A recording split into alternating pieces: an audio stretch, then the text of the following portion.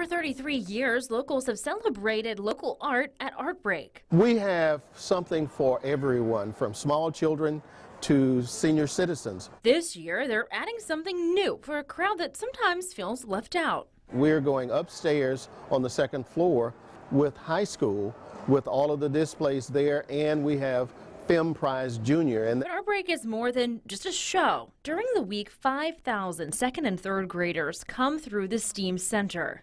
So at TRAC, we have taken STEM, science, technology, engineering, and math, and we put the A, arts, in STEM. A lot of times STEM can be intimidating, but when you put it in the vehicle called arts, it just becomes fun. We have professional artists that we've worked with. I design the activities, and the artists deliver the activities. Like these kids dropping a parachute, they're learning. So even though they have the artistry of where they decorate their parachute that they design, we put the science in there because they're talking about rate of descent. Most students dread learning fractions, but STEAM has found a way to make it interesting. We know that fractions are essential concepts that students have to learn, but when we put the A in STEAM, we make fractions into fraction flowers here.